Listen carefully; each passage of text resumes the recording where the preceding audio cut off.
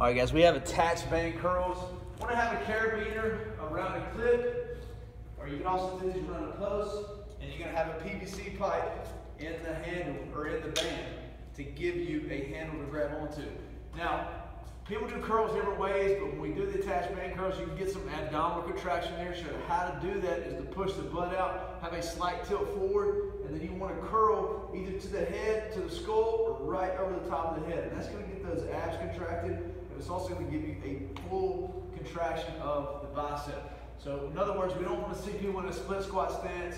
We don't want to see people curling out here, and we definitely don't want to see people leaning back in this position trying to get out their curls. Butt out, leaning forward, abs tight, pull it up over the head. That is the attached band curl. Usually going to be looking for some high repetition ranges on that. Somewhere in the neighborhood of 15 to 30 reps is what you'll see that exercise performed.